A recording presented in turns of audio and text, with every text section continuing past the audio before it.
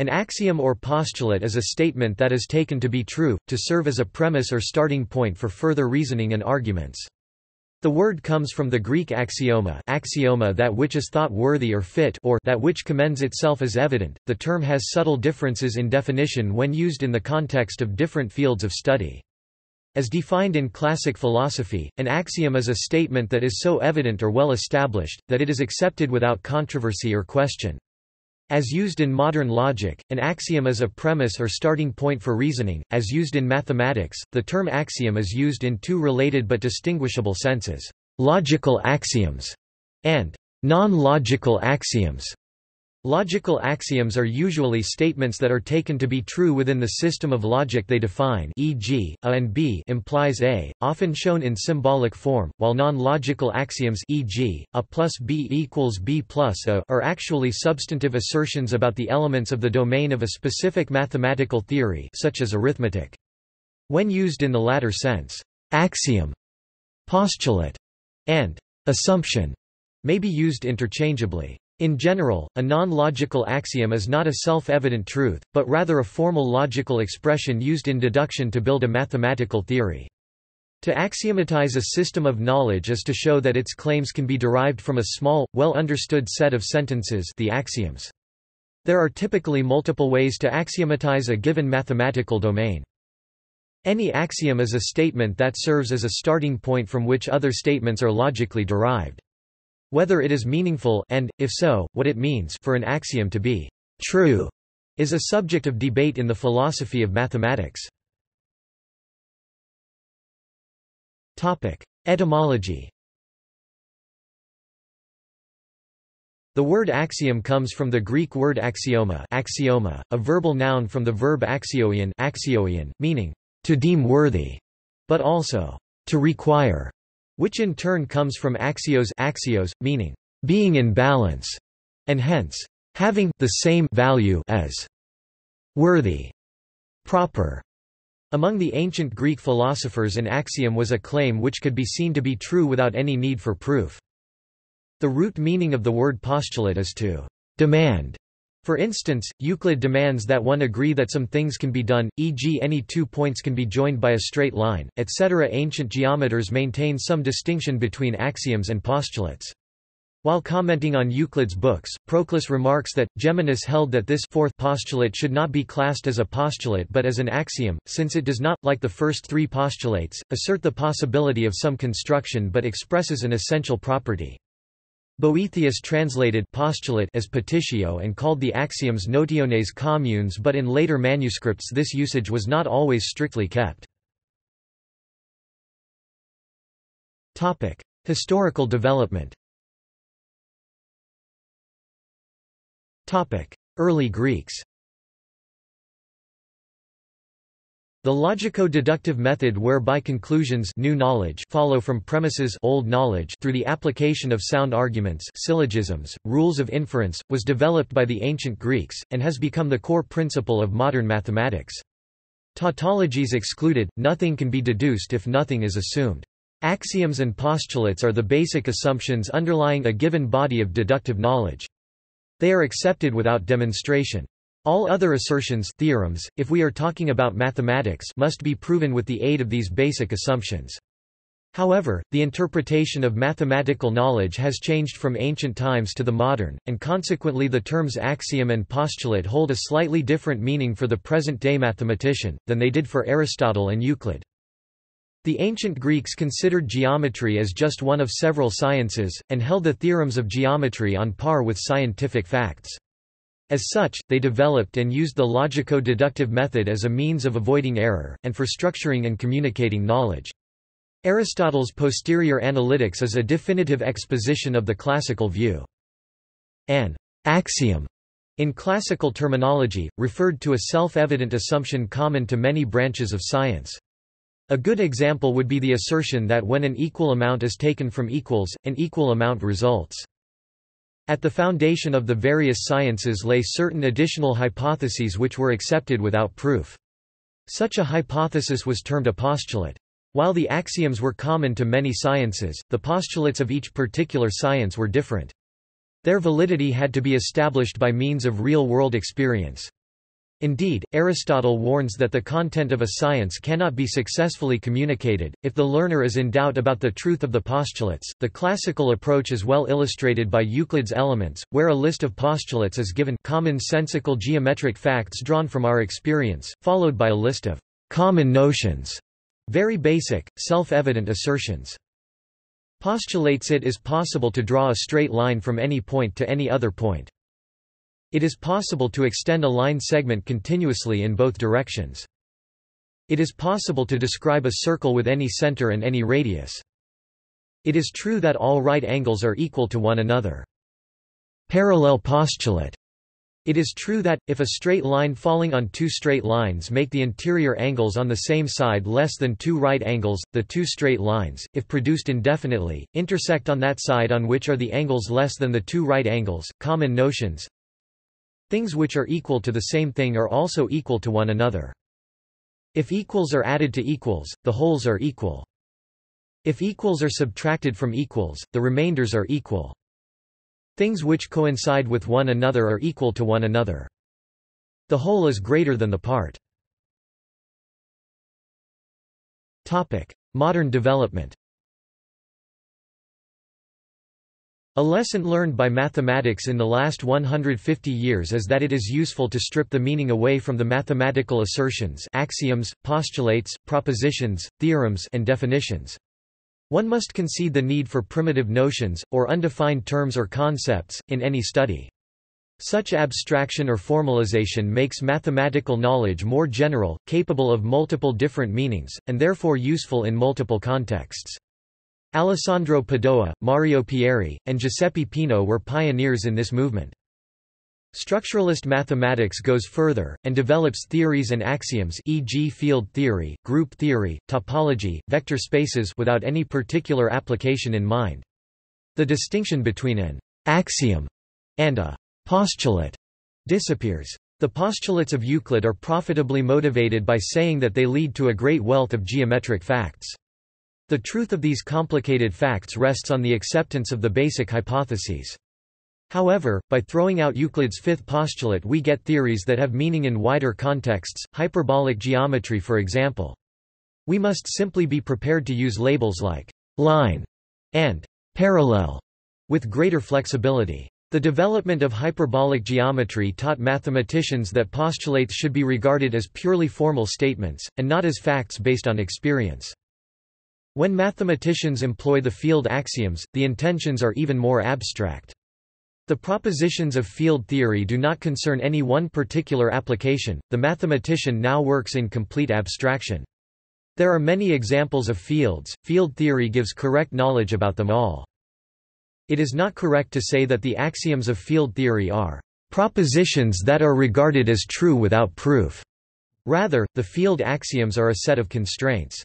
If any given system of addition and multiplication satisfies these constraints, then one is in a position to instantly know a great deal of extra information about this system. Modern mathematics formalizes its foundations to such an extent that mathematical theories can be regarded as mathematical objects, and mathematics itself can be regarded as a branch of logic. Frege, Russell, Poincaré, Hilbert, and Gödel are some of the key figures in this development. In the modern understanding, a set of axioms is any collection of formally stated assertions from which other formally stated assertions follow by the application of certain well-defined rules. In this view, logic becomes just another formal system. A set of axioms should be consistent, it should be impossible to derive a contradiction from the axiom. A set of axioms should also be non-redundant, an assertion that can be deduced from other axioms need not be regarded as an axiom. It was the early hope of modern logicians that various branches of mathematics, perhaps all of mathematics, could be derived from a consistent collection of basic axioms. An early success of the formalist program was Hilbert's formalization of Euclidean geometry, and the related demonstration of the consistency of those axioms. In a wider context, there was an attempt to base all of mathematics on Cantor's set theory. Here the emergence of Russell's paradox, and similar antinomies of naive set theory raised the possibility that any such system could turn out to be inconsistent. The formalist project suffered a decisive setback, when in 1931 Gödel showed that it is possible, for any sufficiently large set of axioms, Peano's axioms, for example, to construct a statement whose truth is independent of that set of axioms. As a corollary, Gödel proved that the consistency of a theory like Peano arithmetic is an unprovable assertion within the scope of that theory. It is reasonable to believe in the consistency of Peano arithmetic because it is satisfied by the system of natural numbers, an infinite but intuitively accessible formal system. However, at present, there is no known way of demonstrating the consistency of the modern Zermelo-Fraenkel axioms for set theory. Furthermore, using techniques of forcing Cohen, one can show that the continuum hypothesis Cantor is independent of the Zermelo-Fraenkel axioms. Thus, even this very general set of axioms cannot be regarded as the definitive foundation for mathematics. Other sciences. Axioms play a key role not only in mathematics, but also in other sciences, notably in theoretical physics. In particular, the monumental work of Isaac Newton is essentially based on Euclid's axioms, augmented by a postulate on the non-relation of spacetime and the physics taking place in it at any moment. In 1905, Newton's axioms were replaced by those of Albert Einstein's special relativity, and later on by those of general relativity. Another paper of Albert Einstein and co-workers, CEPR paradox, almost immediately contradicted by Niels Bohr, concerned the interpretation of quantum mechanics. This was in 1935. According to Bohr, this new theory should be probabilistic, whereas according to Einstein it should be deterministic. Notably, the underlying quantum mechanical theory, i.e. the set of theorems derived by it, seemed to be identical. Einstein even assumed that it would be sufficient to add to quantum mechanics hidden variables to enforce determinism. However, 30 years later, in 1964, John Bell found a theorem, involving complicated optical correlations, see Bell inequalities, which yielded measurably different results using Einstein's axioms compared to using Bohr's axioms. And it took roughly another 20 years until an experiment of Elan aspect got results in favor of Bohr's axioms, not Einstein's. Bohr's axioms are simply, the theory should be probabilistic in the sense of the Copenhagen interpretation. As a consequence, it is not necessary to explicitly cite Einstein's axioms, the more so since they concern subtle points on the reality and locality of experiments. Regardless, the role of axioms in mathematics and in the above-mentioned sciences is different. In mathematics one neither proves nor disproves an axiom for a set of theorems, the point is simply that in the conceptual realm identified by the axioms, the theorems logically follow. In contrast, in physics a comparison with experiments always makes sense, since a falsified physical theory needs modification. Mathematical logic. In the field of mathematical logic, a clear distinction is made between two notions of axioms, logical and non-logical, somewhat similar to the ancient distinction between axioms and postulates, respectively. Logical axioms. These are certain formulas in a formal language that are universally valid, that is, formulas that are satisfied by every assignment of values. Usually one takes as logical axioms at least some minimal set of tautologies that is sufficient for proving all tautologies in the language. In the case of predicate logic, more logical axioms than that are required, in order to prove logical truths that are not tautologies in the strict sense. Examples. Propositional logic. In propositional logic it is common to take as logical axioms all formulae of the following forms, where phi phi chi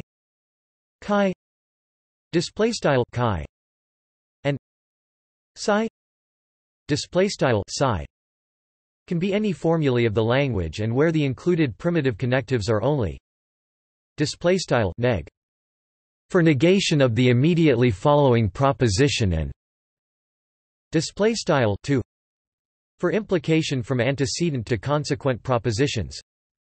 Phi psi phi Display style phi to psi to phi phi psi chi phi psi phi chi. Display style phi to psi to chi to phi to psi to phi to chi phi psi psi phi. Display style lnot phi to lnot psi to psi to phi. Each of these patterns is an axiom schema, a rule for generating an infinite number of axioms. For example, if a display style a b display style b and c display style c are propositional variables, then a b a display style a to b to a and a b c a b display style a to lnotb to c to a to lnotb are both instances of axiom schema 1 and hence are axioms. It can be shown that with only these three axiom schemata and modus ponens, one can prove all tautologies of the propositional calculus. It can also be shown that no pair of these schemata is sufficient for proving all tautologies with modus ponens. Other axiom schemas involving the same or different sets of primitive connectives can be alternatively constructed. These axiom schemata are also used in the predicate calculus, but additional logical axioms are needed to include a quantifier in the calculus. First-order logic. This means that, for any variable symbol x x, the formula x equals x x equals x can be regarded as an axiom.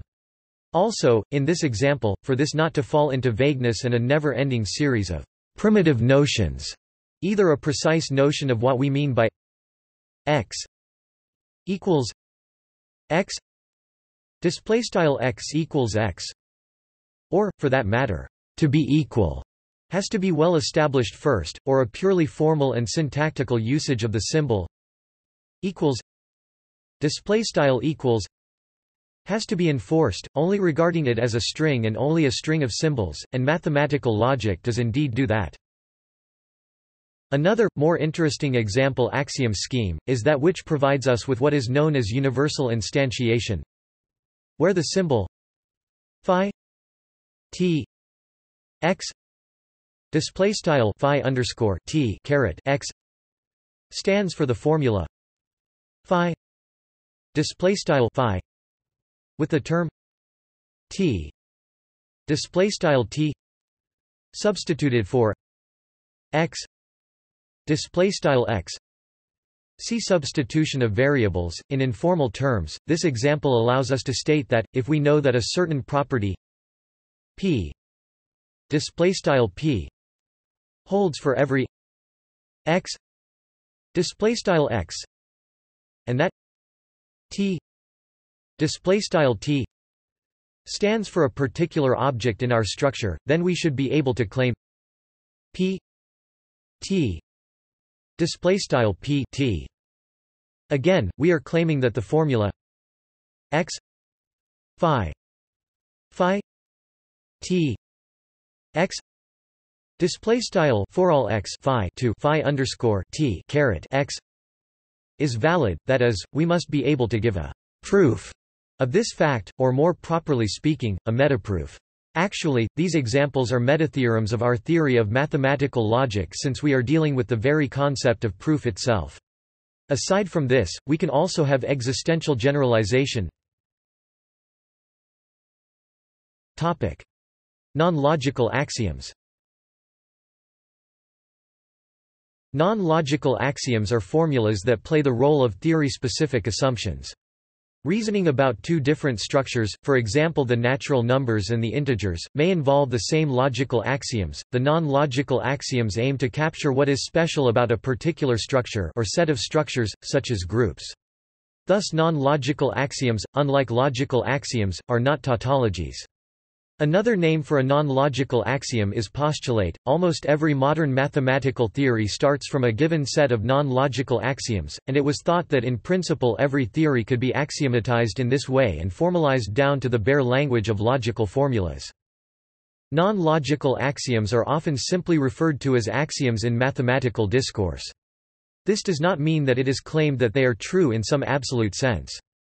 For example, in some groups, the group operation is commutative, and this can be asserted with the introduction of an additional axiom, but without this axiom we can do quite well developing the more general group theory, and we can even take its negation as an axiom for the study of non-commutative groups. Thus, an axiom is an elementary basis for a formal logic system that together with the rules of inference define a deductive system. Examples. This section gives examples of mathematical theories that are developed entirely from a set of non-logical axioms, henceforth. A rigorous treatment of any of these topics begins with a specification of these axioms. Basic theories, such as arithmetic, real analysis and complex analysis are often introduced non-axiomatically, but implicitly or explicitly there is generally an assumption that the axioms being used are the axioms of Zermelo-Fraenkel set theory with choice, abbreviated ZFC, or some very similar system of axiomatic set theory like von Neumann-Bernays-Gödel set theory, a conservative extension of ZFC. Sometimes slightly stronger theories such as Morse-Kelley set theory or set theory with a strongly inaccessible cardinal allowing the use of a Grothendieck universe are used, but in fact most mathematicians can actually prove all they need in systems weaker than ZFC, such as second-order arithmetic. The study of topology in mathematics extends all over through point set topology, algebraic topology, differential topology, and all the related paraphernalia, such as homology theory, homotopy theory. The development of abstract algebra brought with itself group theory, rings, fields, and Galois theory. This list could be expanded to include most fields of mathematics, including measure theory, ergodic theory, probability, representation theory, and differential geometry. Arithmetic.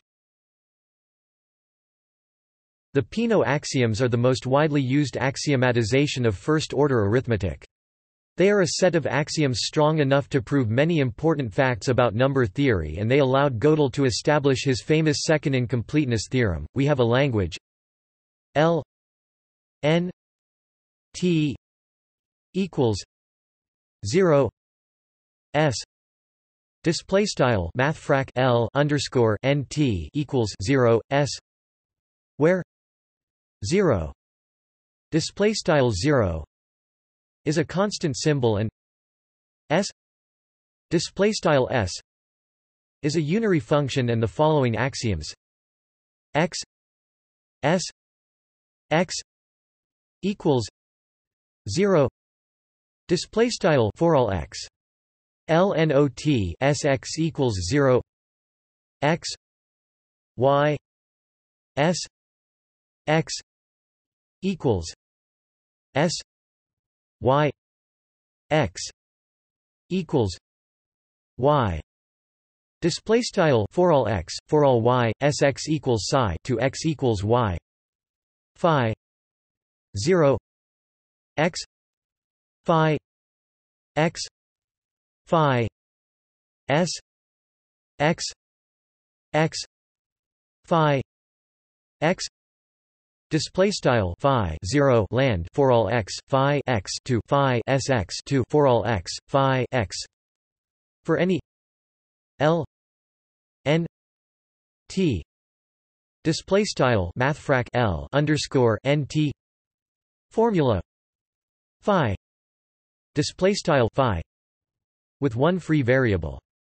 The standard structure is n equals n 0 s display style mathfrak n equals Langle math b n 0 s wrangle, where n display style math b n is the set of natural numbers, s display style s is the successor function, and 0 display style 0 is naturally interpreted as the number 0.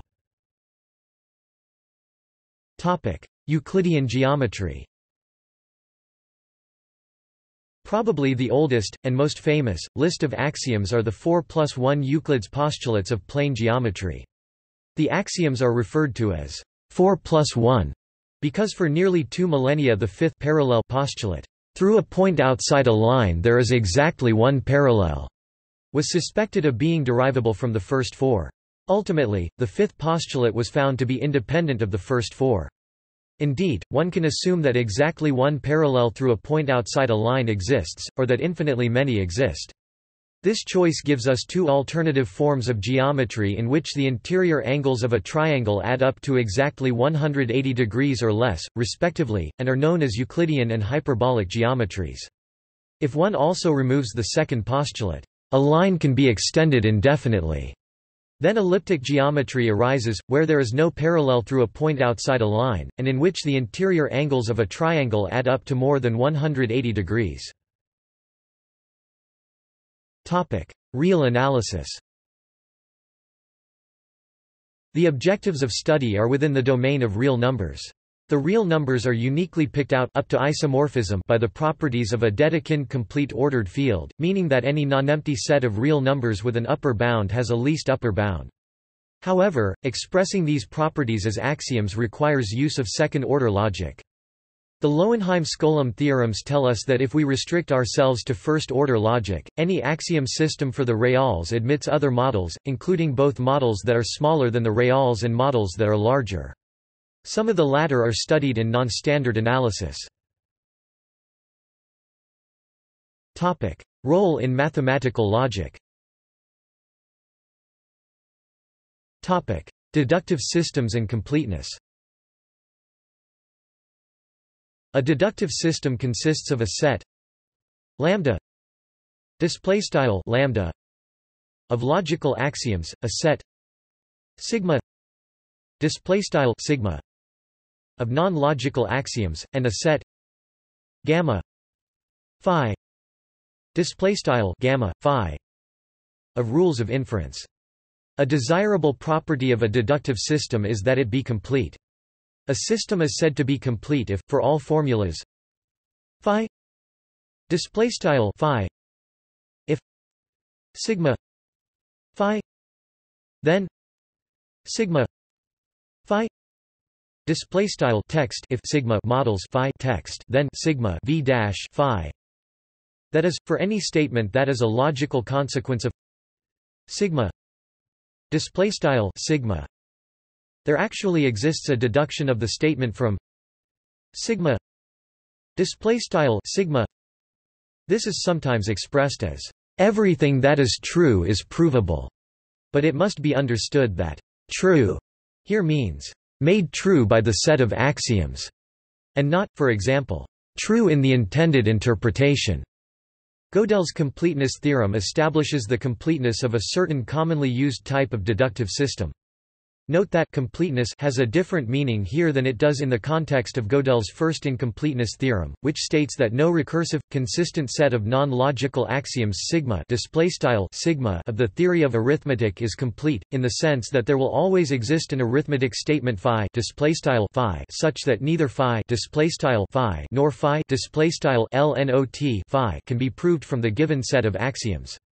There is thus, on the one hand, the notion of completeness of a deductive system and on the other hand that of completeness of a set of non-logical axioms.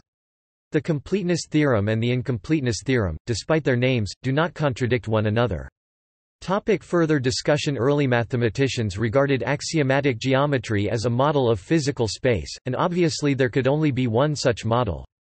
The idea that alternative mathematical systems might exist was very troubling to mathematicians of the 19th century, and the developers of systems such as Boolean algebra made elaborate efforts to derive them from traditional arithmetic. Galois showed just before his untimely death that these efforts were largely wasted. Ultimately, the abstract parallels between algebraic systems were seen to be more important than the details, and modern algebra was born. In the modern view, axioms may be any set of formulas, as long as they are not known to be inconsistent. See also Axiomatic system dogma List of axioms Model theory Reguli juris theorem Presupposition Physical law Axioms Journal References Further reading Mendelssohn, Elliot 1987. Introduction to Mathematical Logic. Belmont, California, Wadsworth and Brooks. ISBN 0-534-06624-0 Wilson, John Cook 1889. On an Evolutionist Theory of Axioms. Oxford, Clarendon Press. External links Axiom at Philpapers Axiom at planetmath.org. Metamath Axioms page